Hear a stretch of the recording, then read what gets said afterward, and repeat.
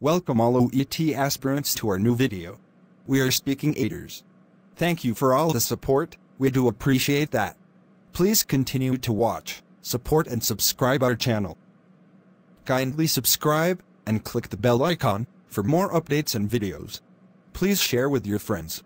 Our aim is to make speaking tasks more friendly, and simplify them, by providing lots of ideas, and you can develop them into beautiful structures.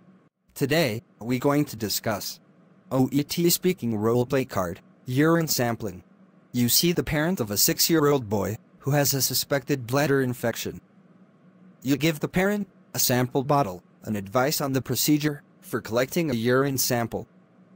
Before we start the roleplay, let's begin with the introduction session. Good morning, my name is Shelby. I am the examiner for the OET exam, conducting on 26th of August, 2021. Can you say your name for record? Good morning, my name is Carla James. What is your candidate number, please? My candidate number is 721567. And you're taking the test as a nurse, is that correct? Yes, that's correct. Can I see your ID or passport, please? Sure, here it is. Now, we're moving to warm-up sessions. They are not assessed, basically it's a chance to get each other's voices. In this part, I will ask you 3 to 4 questions before we move to roleplay. Are you ready, Miss James? Yes, I am ready. Do you have a role model in your profession? Yes, I do have a role model in my profession. Her name is Sister Mahler. I like her personality, and she is a down-to-earth person who is always willing to help and teach other nurses. Moreover, she is a good leader and a team player. She handles any situation perfectly, without any panicking. Why are you leaving your current position? While my last job was an opportunity for me to learn and grow at a comfortable pace in a smaller clinical environment, I'm looking for new challenges and opportunities to continue to expand my knowledge in a larger hospital-based environment. I am eager to try new things and learn skill sets that come from working in a faster-paced environment. Could you explain a trait in yourself which is least like about? I am a bit emotionally sensitive in breaking or giving bad news to a patient or to a bystander. I believe as human beings, we all find it difficult in breaking bad news. Do you think nurses should attend continuous nursing education? Yes, I do. The continuous nursing education program helps the nurses to update themselves with the current practices in their profession. Moreover, nowadays it is mandatory to have specific hours of continuing nursing education in order to renew the nursing registration. Hence, continuous nursing education is very important for nurses. Thank you, Miss James. That's the end of warm-up session, and we're going to start with roleplay now.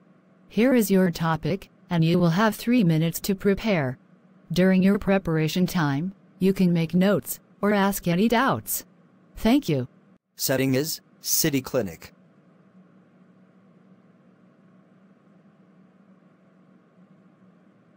You see the parent of a 6-year-old boy who has a suspected bladder infection.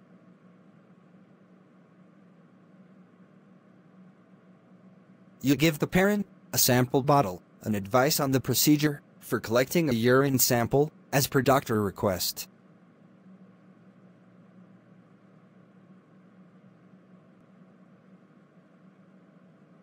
During the roleplay, as a nurse, your responsibility is to clarify all doubts and explain the procedure.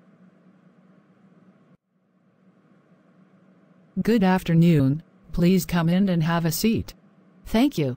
I am the registered nurse on duty today in this clinic. You can call me James. Hello, James. How can I address you? You can call me Carla. Am I right in thinking that you have requested to see me? Yes, that's right. How can I help you today? Nurse, I am here with my 6-year-old son, Adam. He is getting frequent bladder infection. This morning, we went to see the GP, and he requested for a urine sample for analysis. And I am having some concerns with the procedure. No worries, Miss Carla. We will definitely help you and explain the procedure.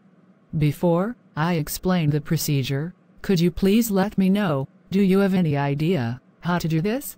Not really, nurse. The only thing I know, I just need to get him to pee into a container, and then collect the sample from that. Oh, that's good.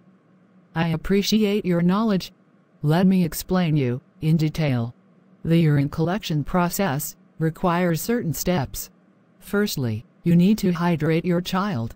When I say hydrate Adam, it means please provide him with enough water to fill his bladder. Once the bladder is full, he will have sensation to void urine. When he voids urine, please collect midstream urine. Lastly and most importantly, use a sterile sample bottle. Is that clear to you? Yes. At the same time, it is very important not to contaminate sample. If we didn't collect properly, or take contaminated sample, we will get unreliable test result, and the cause of bladder infection won't be identified correctly. I hope you understand the importance of it. Absolutely, nurse. I will follow the instructions you explained and will collect the sample. Nurse, how quickly do I need to bring the sample to the clinic? Oh, it's a very good question. I was coming to that point. Along with sterile sample collection, it is vital to bring the sample to the clinic within 12 hours. To be precise, the more faster you bring, we will have a reliable result. Once we receive the sample, initially, we will do a dipstick test, and following that, we will do full lab analysis, if needed. Are you following my point? Yes, nurse. Miss Carla, even after explaining the process of collection, you look a bit anxious. May I know the reason? That's right, nurse. My son is keep getting bladder infections. And I don't think this problem will be resolved soon. Miss Carla, I completely understand your concerns. There is nothing to be alarmed about this bladder infection in children. You know, bladder infection is common in children, and it is caused by the reluctance to pee or due to the lack of hydration. Okay, now I feel a little better. Good. Miss Carla, can you please let me know what advice did the doctor give you to overcome this situation? Sure, nurse. He gave us a lot of advice, especially about hygiene, which I have been following. That's good to hear.